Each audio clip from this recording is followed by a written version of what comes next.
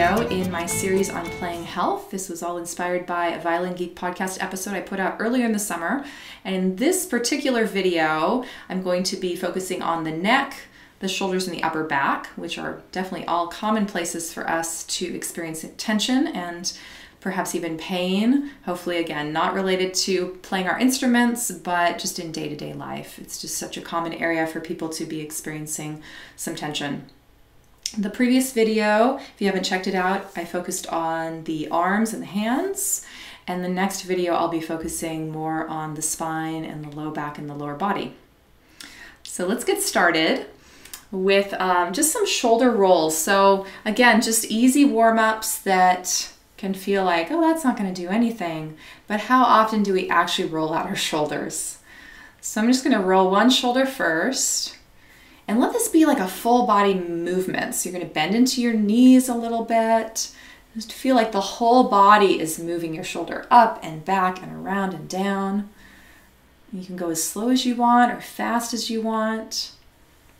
When we go slow, we can really focus on all the little details and really determine what's comfortable for us. And then going faster is nice and just sort of increase the energy and circulation. So both are good. But oftentimes, just like when we're playing our instrument, we have to kind of go slow first to go fast. We have to know what we're doing. And then I'm going to do the opposite shoulder. And keeping my neck and my head soft with this too. I think that full body sort of attention to this motion can kind of sometimes forget the head. It's like there's the body and the head. And we definitely don't want to be holding our neck or our head tight and stiff.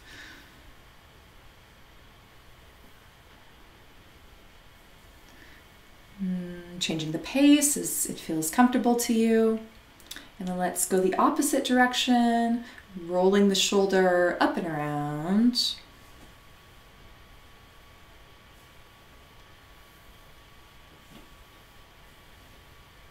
In the last one, we did those shoulder kind of arm circles, and those were also addressing the shoulder, but these ones I find can get a little bit more. We can feel the upper back and the pectoral muscles in the front a little bit more, and then we can do both together. And this one as well, just make it a full body motion. Make sure you're not holding any body parts stiff. If your head wants to bob back and forth, that's fine. Let's circle around the opposite direction. And just letting the arms be soft and heavy. So then the trapezius muscle is a muscle that attaches up to the occipital sort of base of the skull region in our neck and travels down out, kind of fans out to our shoulders in the back and then down our back. And oftentimes it gets really tense along sort of that ridge along the top of our shoulder. And this is an area that we definitely, we felt before, right? We might have tried to massage it out this way, you know, kind of squeezing that area. And I've tried so many different things over the years, from other people massaging me to using that tennis ball against the wall or on the floor to try and get into some of those spots. And it's all been moderately helpful, but this next one is the one that I have found to be the most beneficial for that particular spot. And so what you're going to do is you're going to take an opposite hand. You want to use a few fingers, not just one finger, but I'm going to find maybe the most painful spot. You might have to kind of palpate around.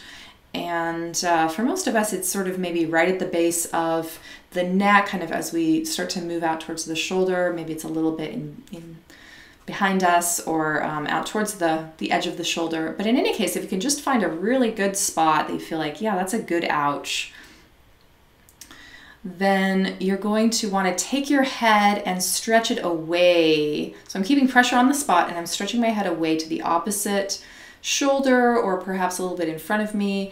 And I'm going to keep my head moving, just like we did with the previous trigger point massage of the forearms in the other video. And I might shake my head a little bit side to side, but as I do this, I can feel the muscle moving underneath my fingertips and I can feel it stretching. And just bringing some motion back into that area that's maybe been a little stiff and tense. Those muscles that just aren't sliding by each other, the muscle fibers that just aren't letting go of their contractions so well maybe. But yeah, just finding some different angles that feel good. Just moving slowly and making sure that I'm breathing. The breath is great for alleviating tension. It's just amazing. It's like I can just sort of release so much if we just let it go with the breath, right? But then when I'm done, to me, it feels like this whole side of my neck is just almost like it's longer.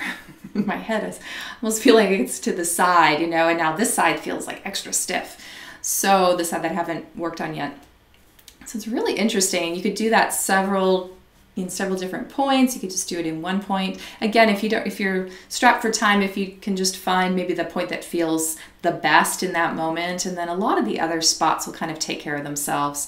But if I do one that's close to my neck, then oftentimes I might work out and find one that's a little further away. And so when it's one that's maybe almost out to kind of the edge of the clavicle there, the collarbone, then I might stretch my head away a little bit to the opposite shoulder like I did with the previous spot, but I also might, rather than just kind of moving the head, I might actually keep the head steady and I might kind of roll my shoulder a little bit, and I can feel all the muscles under that spot that I'm holding moving as I go.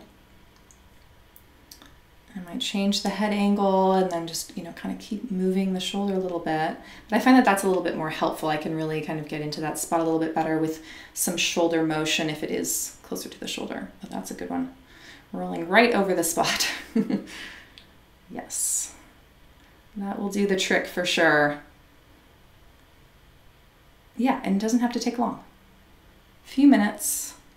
Release that gently. Yeah, now it feels like this whole shoulder is dropped lower than my other shoulder. I think it is actually. Great. Okay, we better balance out. So let's find another spot on the opposite side. Yeah. Oh, that's a good one. For me, it's a little bit further back. The other side was kind of right at the base of my neck, sort of right along that shoulder ridge. This one is coming back a little bit more towards that angle in the scapula. About midway between the neck and the scapula, actually. Yep, that's a good one. It makes sense, supporting the violin, viola on the side, playing cello, that kind of thing. We would tend to probably have more musculature kind of behind us more on that side versus on the bow side. So anyhow, to really access this one, I'm gonna probably have to come a little bit more forward, so kind of like I'm nodding forward with my head. And then I can play around with that spot. This is a lot on the fingertips, so I mean, if it's too much, you can always get one of those, they call them a theracane. I find just massaging with a theracane is a bit rough, but if you're just holding a spot and doing this, it can be okay. It's sort of like, almost like a little cane that hooks over your shoulder. So don't feel like you have to hurt your fingers in effort to alleviate any shoulder issues. You can definitely use tools if it's helpful. Yeah, this one's a little harder. I really have to nod forward to access it appropriately, but it's doable. Some nice deep breaths always helps. Yeah. Oh. Yeah, now I feel like my head is a balloon and it's floating above my body. It feels good. Let's go out further and maybe find one more spot. I'm looking out further, kind of more towards the back of my body as well on this side, and definitely finding some stuff. Yeah, in front is not so much on this left side. So I'll find kind of the best spot here. And then take my head over to the opposite shoulder and roll out a little bit. I'm going to feel the stretch first and then start moving and exploring. How does this feel? It's like these little muscle fibers that have been tense. We're just kind of waking them up, getting them to slide by each other again.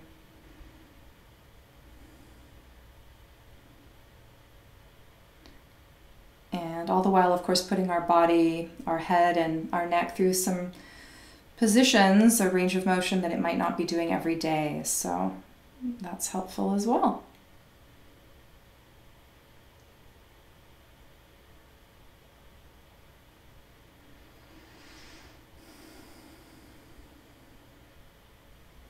All right. So hopefully feeling balanced. Sometimes I end up having to go back to the other side because I start to get kind of sensitized to what's going on, and I notice, oh gosh, now I feel like there's something there, and I go right to the spot. So it's really amazing. We can become quite body aware, and of course that's going to help us with our playing as well if we're very aware of what's going on with our body all the time. All right, maybe do a couple more shoulder rolls, shoulder drops, just sort of smooth that out a little bit. So now this next one I love for this issue many of us have in modern life, where our head is just always kind of forward. We have this kind of like turtleneck scenario, and it's caused by just everything we're doing in front of us in life. We're looking down at a phone, we have these big fluffy pillows, we're typing, we're driving, you know, we're coming forward to meet the chin rest on our instrument. We're playing another instrument, guitar or something like that, or piano, and looking down, you know. So then we get to the point where, you know, some people, we can't even like lie on the floor without a pillow. Like our head is just floating above the floor, and it's just not natural. So I really like this one because it takes those muscles in the back of the neck and it pulls them back into position so that our cervical spine, our neck, the bones in our neck can just pull back into their natural curvature. So for this one, it can be a little hard if you're to the point where if you take your shoulders against the wall, you can't physically take your head and touch the wall with the back of your head. If that's the case, then you can just step away a little bit with your shoulders. So there's maybe an inch or so away from the wall. We will all be stepping away from the wall in a moment, but just adjust for you for now. And then we're going to just get our heels against our wall, against the wall, the hips against the wall, the shoulders against the wall, and ideally the back of the head against the wall. So you're going to want to just kind of take that chin back, almost like you're going to give yourself a double chin there. And then when you feel like you're lined up, so essentially your ears are over your shoulders, if we were looking from the side. Once you're lined up, you're going to step away. This is going to be a head plank, is what I call it. And just the back of your head is going to be against the wall, supporting your body weight. And we're only going to step ahead maybe a foot at most. And then you're just going to hang out here. You're going to make sure that chin stays tucked so that you have that nice posture in your upper body. Suck the belly in. Roll out the shoulders. Take a nice deep breath. And just keep breathing. And you just want to soften your gaze because we're going to be hanging out here for about a minute. And don't grab a phone. Just, you really want to just isolate those muscles that you're now going to be feeling along either side of your spine, your cervical spine. And you're going to feel like they're working.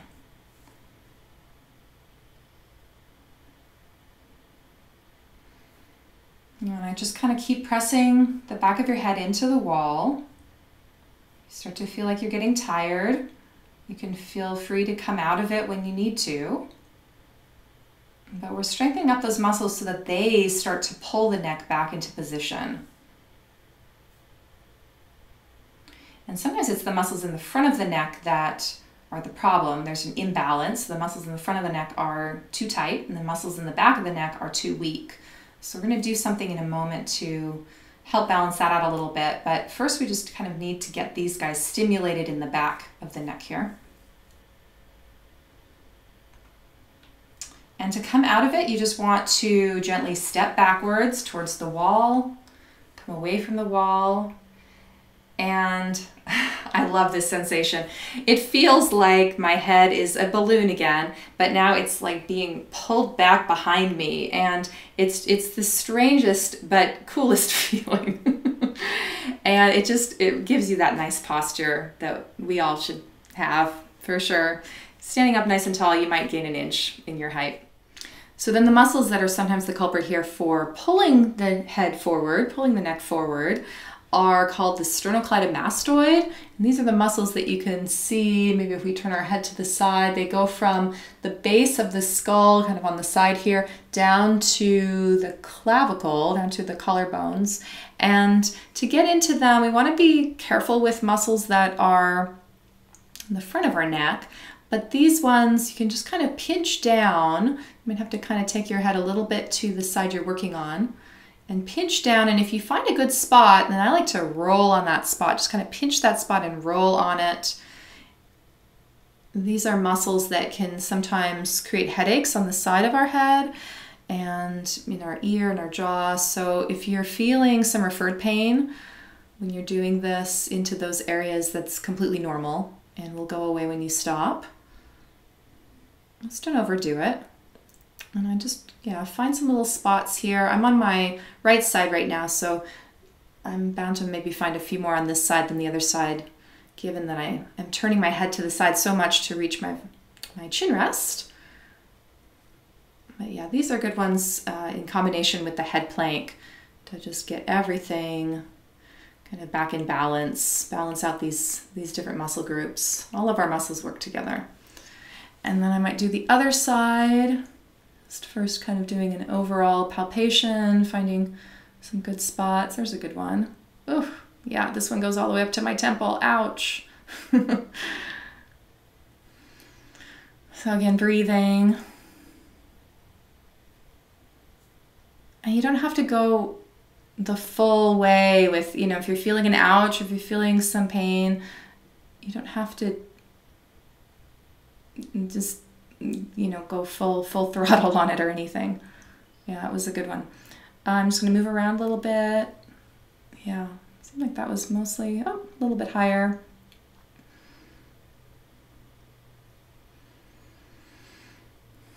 Some good spots. Yeah, kind of right in the middle of this sternocleidomastoid on this left side is where I'm finding a little bit of interesting sensations. Yeah, almost is like a brain rush or something after doing some of these exercises. We feel like a little spaced out or something. We're bringing so much more blood and energy into our brain. Physically and mentally and emotionally. Yeah, we're going to feel hopefully a lot better really soon. So let's move down the back a little bit. Let's go into some shoulder squeezes. So with these ones, let's just bring the hands out in front of us, and then let's take the head of the arm bones back into the shoulder socket, sort of like we're a sewing machine. And then once we're there, let's go ahead and let's squeeze the shoulder blades behind us. And let's just pulse on that like 10 times. Right now my elbows are close to shoulder height. Just pulsing on those.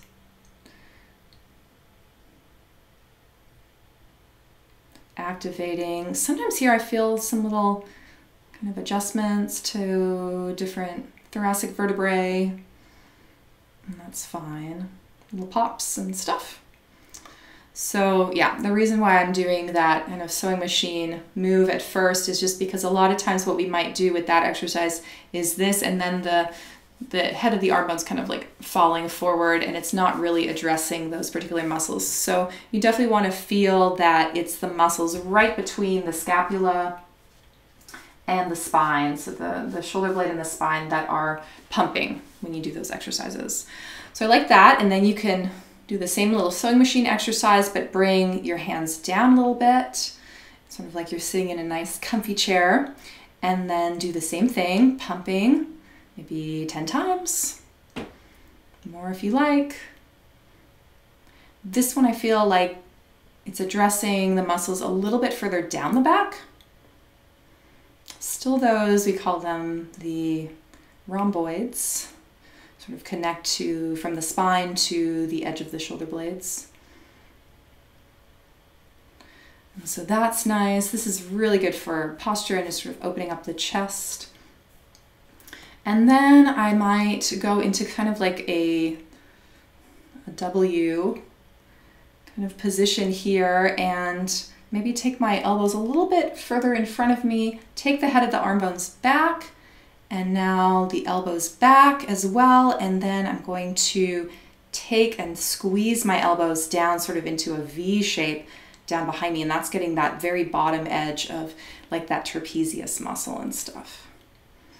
Making sure my head is remaining loose, I'm not getting tense, I'm not holding my breath, but I'm just going to pulse on that again several times. And this is really great for posture and just kind of rebalancing those muscles from front to back, because this is also stretching out those pectoral muscles in the front that, again, with day-to-day life often get pretty tight, and then these back muscles get kind of weak. So that should feel a lot different. We might almost feel like we're falling backwards after all of these exercises.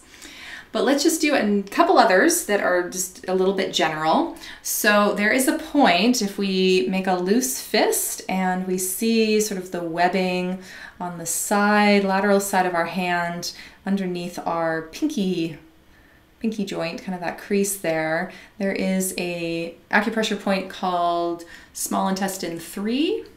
We find it on both hands. And these points, again, we might think small intestine, what does that have anything to do with the neck and shoulders? But this point actually is supposedly helpful for opening up the upper body, the neck and the upper body, the back. And so you can certainly massage that point, but I kind of like to just knock it, like we did in the other video with those wrist points, just to knock. And so I'll knock with one pinky knuckle against the other point, and I'll switch. I'll knock both of those points. It's, again, a little bit painful. We can go a little bit lighter if we want, if we need to. I'm just keeping my hands soft and my wrists soft. And just sort of as an overall maintenance and keeping those meridians open. This is a nice one. You might not feel dramatic effects right away, but it is helpful, I think, to kind of smooth everything out. And then similarly with the other knocking exercise, there's some really interesting tingling sensations once I stop. The pain thankfully goes away, but yeah, just again, that kind of energy and circulation is moving. And then to keep that going, let's just shake the whole body a little bit. So I'm bouncing a little bit on my heels, making sure that all the joints, including my neck, is just involved in this. And I think we have to appreciate kind of the simplicity of a move like this, which we find a lot in the animal kingdom, right? Of course, which we are a part of. I love watching birds, and often after preening for a little bit, like kind of working on their feathers, they will do this full body fluff, and it's like this tornado that goes through their body. And I'd like to think that they're wringing out tension, and they're probably sort of organizing their feathers. But you'll see that as well with different mammals. Maybe after running, you'll see them just kind of stop like a cat or a dog and just kind of shake their body. And ducks shaking off little water droplets, and they seem like they really enjoy it. They're just like, whew. So I think we can do that more. We do see athletes do this. Maybe they're getting ready to do a race or something. They're kind of jumping around. But yeah, just kind of shaking the whole body, getting the circulation going. Then we can just stop, and at this point we might feel like the whole body is more alive, more awake, more vital. That's my hope for you anyway. But all of these exercises, you could do them individually or certainly as a set like we've done. And without all the talking and stuff that I've been doing and explaining, you can probably run through the whole routine here for the neck and the upper back just within maybe 10 or 15 minutes. So I hope this is helpful, and please stay tuned for the next video in the series that's going to focus more on the lower body and the spine. And if you haven't checked out the first video on the arms and hands, please do so. And we'll also have the link to the podcast episode that inspired all of this down below as well. So please check that out and subscribe. I hope you have a great day out there and happy practicing.